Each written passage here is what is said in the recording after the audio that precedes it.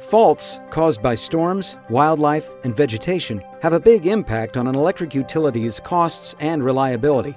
But about 80% of these faults are temporary and don't need to impact your utility's performance. These temporary faults often occur on the longer lateral lines at the edge of your grid, where power is distributed to homes and businesses.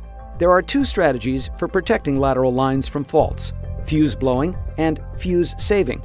With fuse blowing, any fault, permanent or temporary, causes the lateral fuse to operate, resulting in a costly truck roll to locate the blown fuse, inspect miles of line, and finally replace the fuse. The fuse saving strategy uses equipment upstream of the lateral lines to detect and clear a fault before the fuse blows.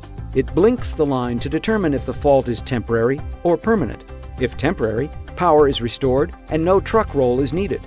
But blinking results in more momentary outages for everyone connected to the main feeder. S&C found a better way, a strategy that combines the best of fuse saving and fuse blowing to improve a utility's reliability and bottom line. The TripSaver II cutout-mounted recloser uses a lateral reclosing protection strategy to respond to temporary faults. How does it work? The TripSaver II is used in place of a lateral fuse. When a temporary fault occurs, the TripSaver II eliminates momentary outages for customers on the main feeder by only blinking the affected lateral. It also nearly eliminates the need for truck rolls with temporary faults. With a permanent fault, the TripSaver II disconnects the lateral line and swings out of its mounting, providing crews with a visible indication of the isolated lateral.